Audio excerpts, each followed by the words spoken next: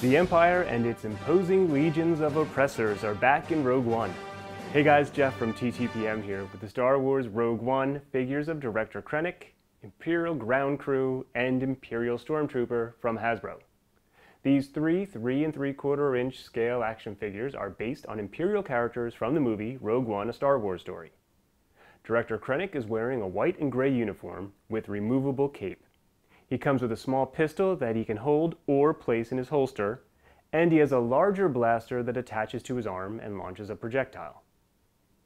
The Imperial Ground Crew figure is in a dark gray flight suit with black helmet and details. He comes with 2 light batons and a combat gear accessory that can be attached to his back and opens to look like a jetpack. The Imperial Stormtrooper is classic white armored trooper with standard issue blaster.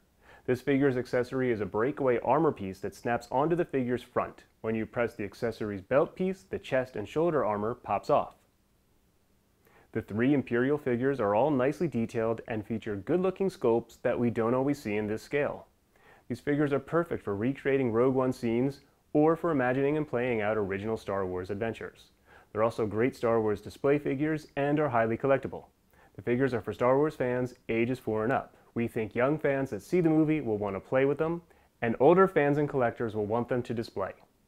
Each of the figures stands well on their own until you attach some of the larger accessory pieces, except for the Imperial Stormtrooper, who still stands even with the added armor.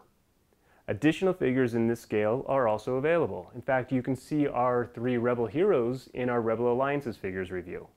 All figures, including these 3, are sold separately. For where to buy and current prices, check us out at TTPM and subscribe to our YouTube channel for more reviews every day.